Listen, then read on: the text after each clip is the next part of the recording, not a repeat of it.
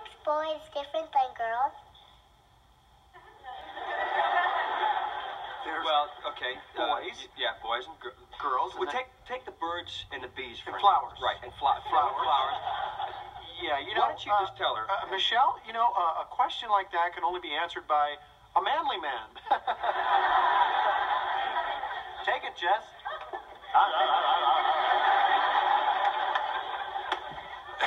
All right, so what you're asking is, what's the difference between boys and girls, right?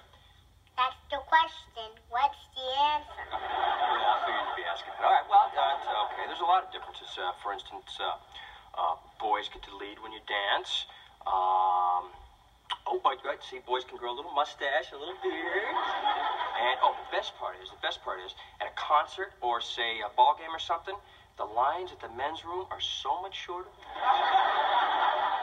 Being a boy sounds like fun. It's the funnest. So, does that answer your question? Yes, it does. Oh, thank God.